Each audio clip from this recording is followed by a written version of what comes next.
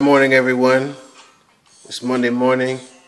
Hope that you had a good weekend, and this day is going to be good today, and the whole week is going to be good. First off, day 28 of no smoking, and I feel good, clean, clear, conscious thought, and I'm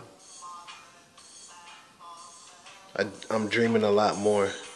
The dreams are every day, and I'm drowning in dreams, which is good. One thing I want to talk about today was keeping the people in your life that need to be in your life. And that's something I'm constantly doing, constantly evaluating everybody and deciding if I need them in my life or not.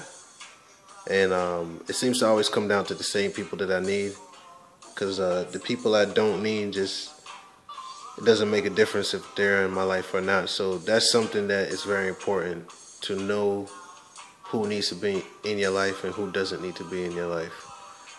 Alright, so thanks for everybody's support. I hope you have a good Monday today and the whole week is good. And just do your best every day. So in case you die today or tomorrow or whenever, at least you was doing your best that last day, and that's the energy that you leave. That's the energy that you die as. Alright, so have a great day and spread love every day. Peace.